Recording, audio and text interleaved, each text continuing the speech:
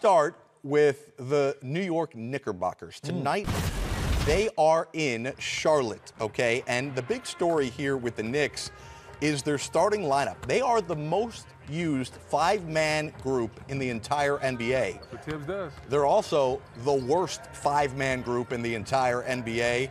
Tibbs the other day called it BS. A little more colorful language than that, though, that suggesting this team does not need any more time to gel. They should be getting it now. Here's the data. You looked at the starters against the Bucks, only scoring 32 total points, but it's worse than that. The starting lineup has been outscored by nearly 14.5 points per game when they're on the court, and their defensive rating, which has been a Tibbs trademark, is worse than the NBA. The starting five defensive rating is giving up 119 points per 100 possessions. So there's been a lot of conversation. Should Kemba Walker leave the starting lineup? Should they insert Derrick Rose? When Derrick Rose plays, the Knicks are significantly better so far. But Tibbs not shaking it up for tonight's game against the Hornets. The same five-man group of Walker and Fournier, the new Knicks in that backcourt, with R.J. Barrett, Julius Randle, and Mitchell Robinson. No Nerlens Noel, yet again, he's got an injury. So let's talk about it here with B. Wood and Dennis Scott.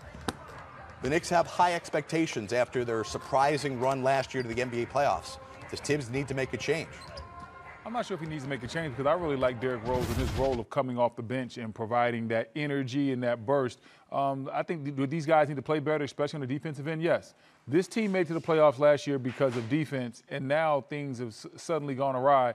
And from in the studio, it's going awry too. You got to be a professional. Turnover. Things are collapsing. You got to be professional. Even when there's distractions all around, you got to focus, and that's what Tibbs needs his New York Knicks starting lineup to do, is focus on the defensive end of the court. They have to get back to playing the defense that they played last year. Maybe not quite as stifling, but just because they're better offensively and they're shooting more threes, that doesn't mean the defense can go out the window. To win games, you do need defense in this league, and they have to get back to that, and I'm sure Tibbs will get them back to that identity. But let me ask you, you bring in Kemba Walker and Evan Fournier not for their defense, and you plug them right away into that starting lineup. What did you expect? Right, you expected better offense. You knew the defense would slip some to your question, Jared. With that being said, you have to go back to Fournier and those guys and say, look, we know we brought you in to score. You got to give us some more effort on the defensive end of the floor. And on the flip side of that, B. Wood, is it a mismatch of bigs with the smalls? Like when Derrick Rose comes in, we know he likes to attack the defense and shoot the three ball a little bit better. But then now when Taj Gibson's on the floor, you know your defense is going to be better. So I think that's an overall, how does Tibbs find that right matchup? I don't care who starts, B. Wood. Who's at five on the court when it's time to win ball games late in the game? There's been a couple games where late in the game, they had the wrong matchup on the floor and they blew the ball game. Well, let me just pose this and throw this out at you too, which has been a problem for the Knicks.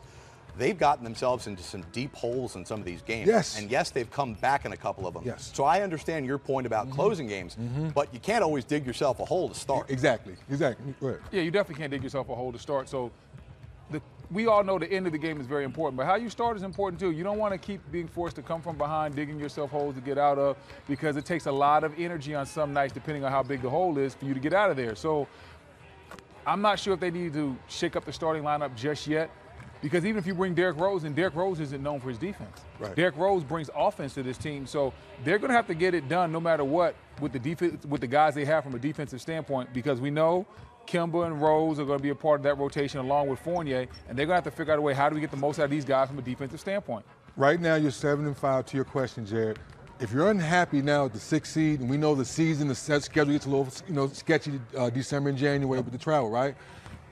I say try to fix it now versus later, because when the schedule gets harder, less practice time, how do you get team chemistry in January and February playoff? All-Star breaks right around the corner, and